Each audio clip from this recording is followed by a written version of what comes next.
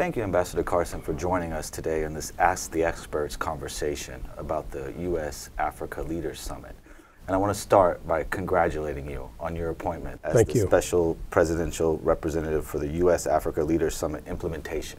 Thank you. I am pleased to be with you this morning. One of the major sort of commitments from the U.S. Africa Leaders Summit is to advance peace and security. Why is peace in Africa so important? Peace is essential to development. Peace is essential to progress.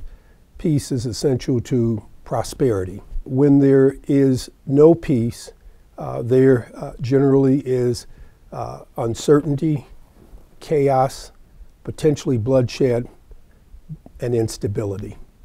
Peace is absolutely essential for people to be able to improve their lives, to build their businesses, to send their kids to school, to be able to know that there is a hospital, that there are services that the government can render.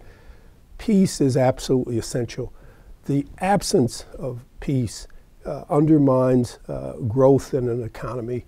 It misuses resources, diverts them from things that can, in fact, be used to strengthen and develop a country, to move it forward. But when there is instability, when there is conflict, when there is war, things slow down and resources are diverted, lives can be damaged, property and other things destroyed. Instability and conflict destroy hope. All over town there have been lots of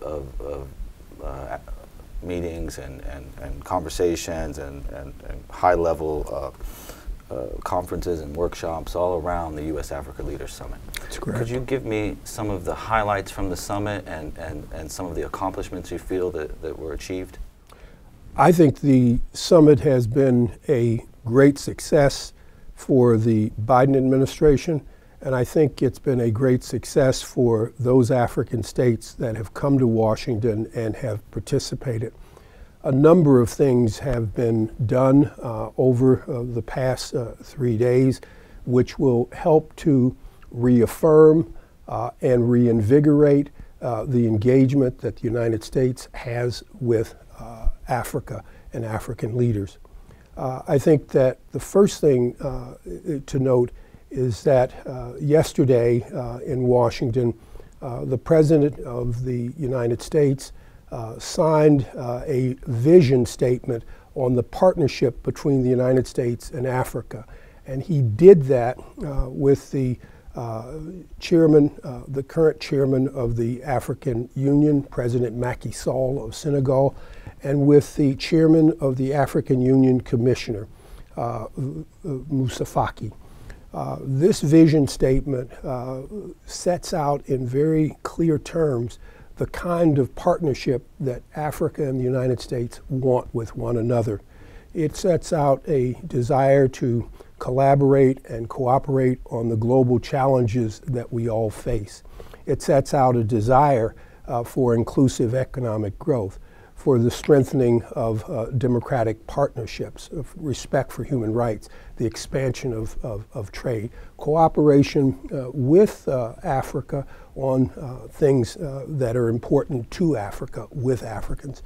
The vision statement also underscores some of the things that have gone on over the last several days.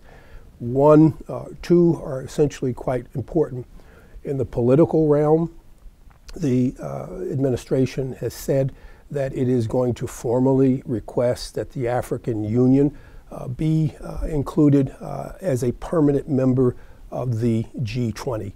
This would be an enormous step forward. The administration has also reaffirmed that it is going to seek UN Security Council reform that would include Africans sitting in the Security Council as permanent members, not rotating members. These are quite significant steps on the political stage. But it's also an elaboration of the things that the United States is going to do in working with Africa in support of its African Free Trade Agreement, which in fact creates one of the largest free trade areas in Africa and in the world. So these are all very important political steps. There are other things that the administration is doing. On the second day of the conference, there was a time set aside for U.S. and African businessmen to make deals that will be beneficial to the United States companies and to Africans. It was announced that some $15.5 billion in new trade and investment deals were done between the United States and Africa. These are going to move forward. The administration has also announced that the Millennium Challenge Corporation has for the first time signed a regional MC compact with Niger and Benin to strengthen the transportation network between the port of Cotonou in Benin all the way up to the capital of Niger, Niamey. This is an important port, road, and land link that will help to facilitate trade inward and the export of goods, mostly agricultural, out. These are important. There also were announcements that MCC would be providing new grants to Mauritania, to Niger, to Senegal, and Gambia. But a range of things have been completed, and I think all of these things help to reaffirm a U.S. commitment to working with Africa as a partner. I know you had a chance also to meet individually with several African leaders and have discussions, public discussions and off-the-record discussions. How would you sum up some of the messages from African leaders to the United States? What are some of their messages? You're right. We were privileged here in the building here at the United States Institute of Peace to meet with at least a good half a dozen or more presidents and foreign ministers. And outside, I've also had an opportunity to meet with a number of presidents and foreign ministers. I think that Africans and African leaders want to see the U.S. engaged as a partner in Africa. They want to see the U.S. as a political partner, an economic partner, a commercial partner, and an investment partner. They want to realize and understand that we are committed to Africa as Africa looks to try to find partners to work with them on the challenges that they face.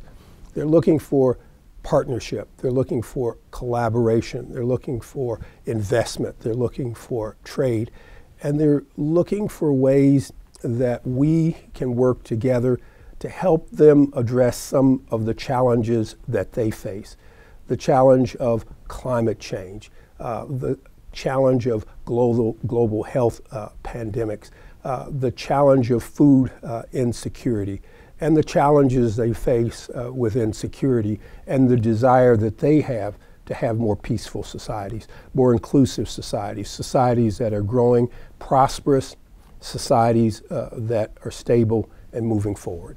This is a long list of complex, interrelated issues that these partnerships will hopefully help face these challenges that Africans face, that really the whole world is facing these issues. This is enormously important for the United States as well as Africa. Many people, I think, still don't realize the significance of what Africa represents. Africa today is the youngest and the fastest growing continent in the world. Today, Africans represent some 18% of the global population. In less than 30 years from now, in 2015, 25% of the global population will be African.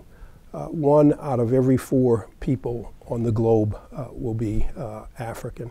And by the turn of the century, the number of Africans will be even higher percentage of the global population. I like to think of one country in particular, one important country, one country that we are constantly talking about, and that's Nigeria.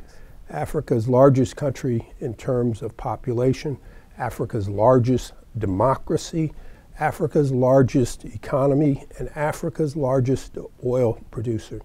Today, Nigeria represents the 7th largest country in the world. In 30 years' time, by 2050, the Nigerian population will exceed that of the United States. And Nigeria will be the 3rd largest country in the world behind India and China. It will be Nigeria. We will slip back, Nigeria will move forward. And the reason for this is very simple. The median age in Nigeria's population today is only about 17 years. They have a huge growth spurt ahead of them in the next decade. And while we see global trends where population growth is slowing down in Asia, slowing down in parts of Latin America, slowing down especially in Europe, and even starting to slow in the United States, we see Africa being more important. They're a huge potential trade market. They're a huge set of players in the international organizations, in the United Nations arena, in New York, in Geneva, and other places. So it's an important thing to remember. The continent is moving forward. It's growing. We need partners. We need both political partners, but we need strong economic partners. But we need partners who are at peace and inclusive and who believe and share our values and goals of democracy and inclusion. I know Nigeria has some really crucial upcoming elections and partnering with them to hopefully February of next year, February 2023. And we'll all be watching to hopefully make sure that those go well. And I also just want to build off of what you just said about this young population and the next generation. So as we look to the future, and we look to these renewed partnerships, these renewed commitments by the United States to Africa, we have to think about some of the past commitments the United States has made to Africa, to African leaders, to the African people. How do you see these commitments any differently? There's no doubt that this summit builds on previous American commitments to Africa. And there have been many, both from Democratic and Republican administrations.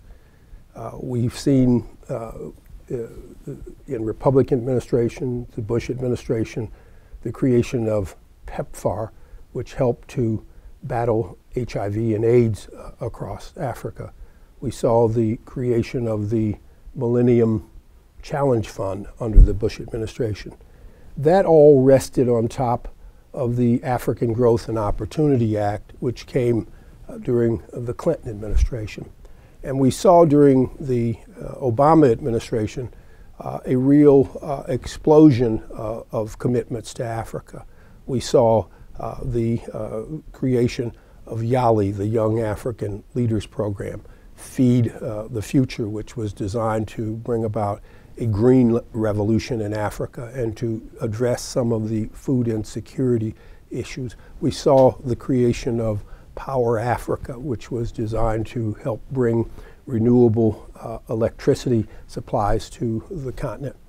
This summit builds on top of America's previous commitments, but it takes it to a different level. And those levels include, I think, 3 or 4 things, one of which I've already mentioned. One is that for the first time, we see a joint vision statement between the United States, Africa, and the African Union, signed by the President of the United States, signed by the current chairperson of the AU, and signed by the Permanent Commission Chairman, Macky Sall. That's new. The second thing is that the U.S. has also signed a memorandum of understanding in support of the African free trade area. And that memorandum has been signed with the Commission, again, showing that the United States is committed to working with Africa to expand its free trade. Thirdly, Vice President Harris on the opening day of the summit at the African Art Museum, announced the President's creation of a U.S. Advisory Council in the United States on the diaspora. This will be a council that will provide advice and suggestions to and recommendations to the administration on how to deepen the engagement between the United States and Africa. And we have a large diaspora in the United States of both newer first and second generation Africans who have contributed as older immigrants have to the strengthening of American society. And we have people like myself who can't hardly identify where I came from in Africa. But it does constitute some 45 million Americans of color. This council will have people who will help drive the thinking and engagement on what we should be doing on Africa. It's advisory, but it's an important step forward. The administration is also looking to deepen its commitments with the Young African Leaders program. These are all things that are there. And then finally, the administration has said they are going to appoint people like myself to advise on pushing implementation of these programs out there. The administration is also likely, if it has not also already done so, said that it is going to appoint someone else to help push some of the economic agenda forward as well. So I think all of these things are powerful. They build on one another. The importance of this summit, as I said, has been to reaffirm strong American interest in partnership and collaboration with Africa, working with Africans to achieve the things that they want, but also that we share in common and want as well. It's also an opportunity for high-level re-engagement with senior officials. I think virtually every U.S. cabinet member has had some role over the last 3 days in meeting with their African counterparts, Department of Commerce, Department of Agriculture, including USAID and others working alongside of their African counterparts, talking about issues of common concern. This is all extraordinarily important, that re-engagement, and it leads to that third thing, and that's the acceleration and re-energizing the relationship for common cause, common purpose, and shared values. It's really, really, really exciting to hear all of the sort of new endeavors, building on the old endeavors, and we're so privileged to have you here with us to take us through all of these accomplishments and achievements that have been this week in the U.S. Africa Leaders Summit. And we really, really wish you all the best of luck in your new role. So thank you very much, Ambassador Carson. Thank you.